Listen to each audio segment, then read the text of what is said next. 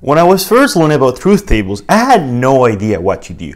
When I first saw a problem with a bunch of P's and Q's, I was scared.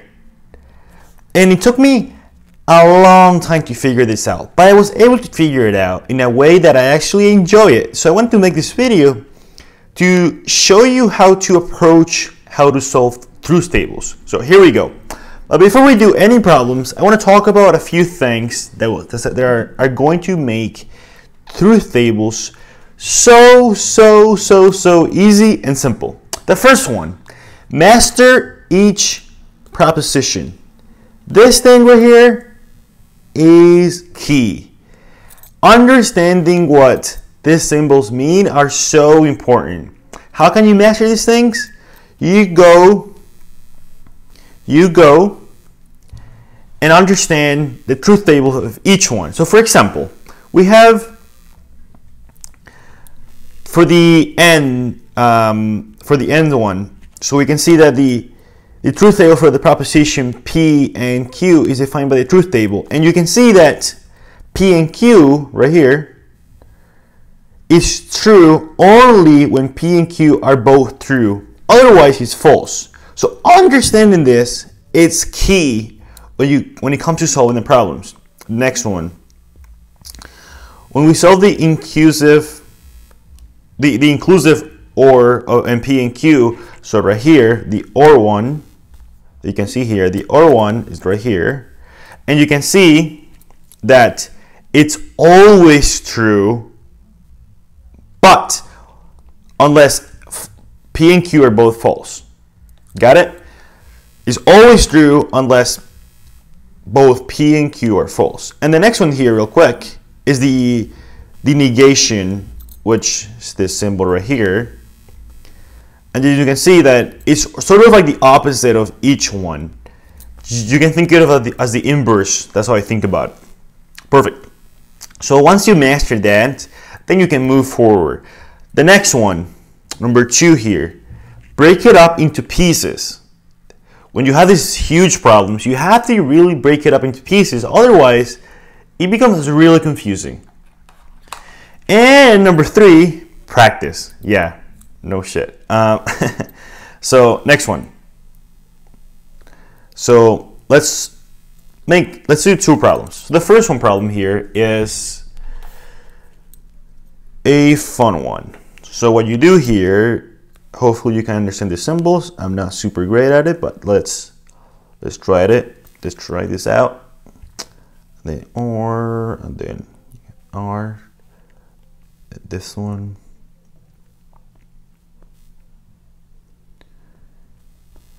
So here's a problem, and I encourage you to pause the video and do it with me. So the first thing you need to do is make the table. So what you do is that you write, make the table, make it very nice with space because you don't want to really get confused. 1, 2, 3, 4, 5, 6, 2 more.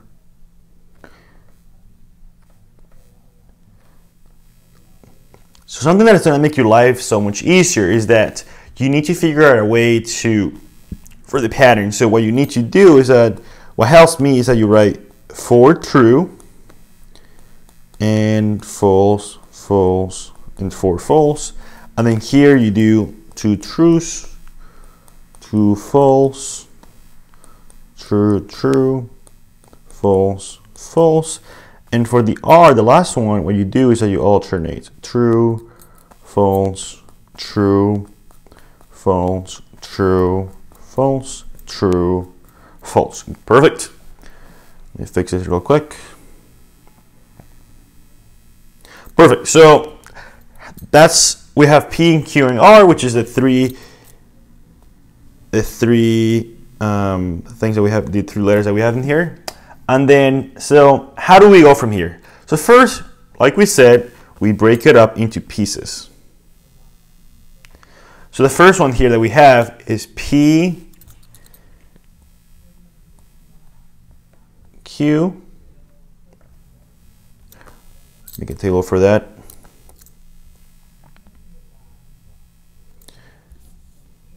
And then the next one here is, so we go out a little bit. So we do the negation, P and Q. Do the same thing, same thing, P and Q. And then we do the last one, which is R and negation P. And then the last one we write is the last thing we write is for the problem. Duplicate, so we make this easier real quick.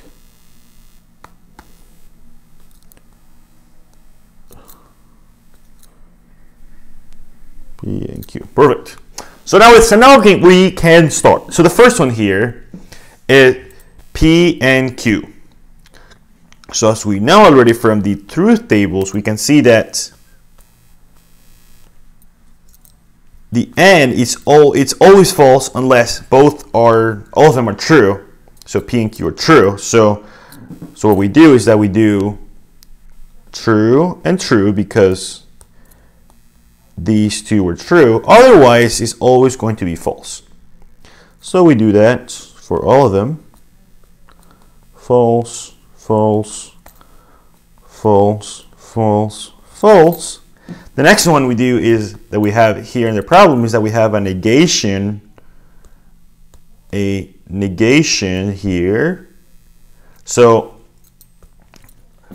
we literally do the opposite. So false, false, true, true, true, true, true. And then the last thing that we have here is that we have R and opposite of P, which is the negation of P. So what I like to do to simplify my life is that I go here and I write on little small, so the opposite of P, the negation of P, and I just write down the same one, it's a little smaller, just to not confuse what I'm doing. So you do FF and then T, true, T, perfect. And what you do here next is that, so you have that, and then you have R and P. So as we know for the AND table is that they both need to be true, otherwise it's going to be false.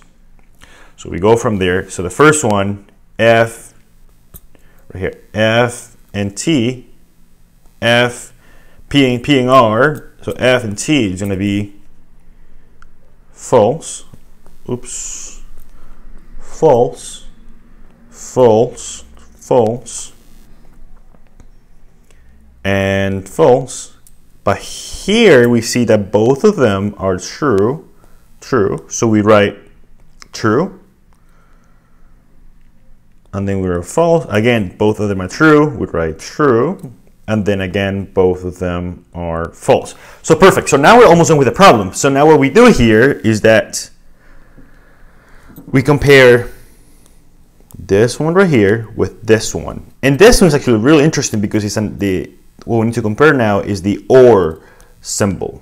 So we go here to check the truth table, and we can see that for the OR one, it's always true unless both of them are false. So what do we do now? We can put it right here so you can take a look at it while you memorize it. So always true unless both of them are false. So what we do here is that we check these two tables right here, and then you go from there. So always false always true unless both of them are false. So we go here, oh, so these two are false, oh, these two are false. And then it's always going to be true because in order for them to be false, both of the columns need to be false. So true and true is going to be true and false, and so on. It's going to be true. I wanted to make two problems, but I think this one, which is a more complicated one, will show you the whole picture. And I don't want to make this video too long. So, perfect. I hope it makes sense. And of course, let me know if you would like me to explain more of the technique I develop, or if you like me to solve more problems.